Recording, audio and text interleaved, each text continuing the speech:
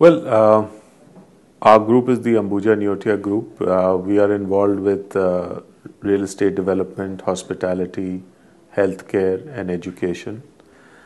Um, as a family, we have been based here for nearly 120 years in Calcutta. I started off doing some real estate developments, then ventured into hospitality, healthcare, and now we are in the process of setting up a private university. Well, first of all, the experience has been wonderful. I mean, there are difficulties like there are difficulties in any other part of India, but basically you overcome them.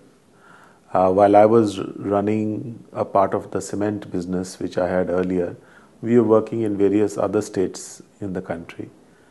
And there were difficulties there too. Even now, in my present assignment, I work in Bihar, I work in Chhattisgarh, I work in Sikkim, I work in Punjab. And there are difficulties everywhere. So those are part of the Indian challenge, I think.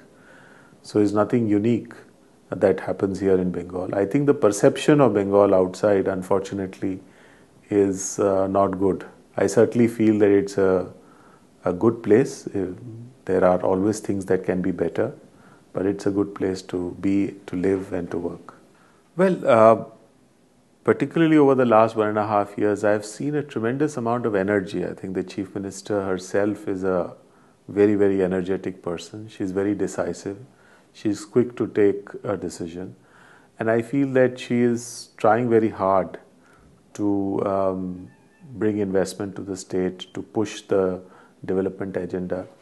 And I see a fair amount of work with all the limitations of the fact that there is very little finances available and there are obviously a lot of challenges of governance. I think even objectively speaking, Bengal has had so many, it's had a glorious history that we all aware of, but I think more importantly, it has a phenomenal talent pool of people.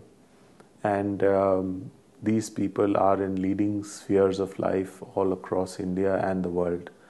So it's only a question that if the enabling environment is available, they can also create a lot of prosperity and magic in the state. Come and invest in Bengal. This is the time to do that because early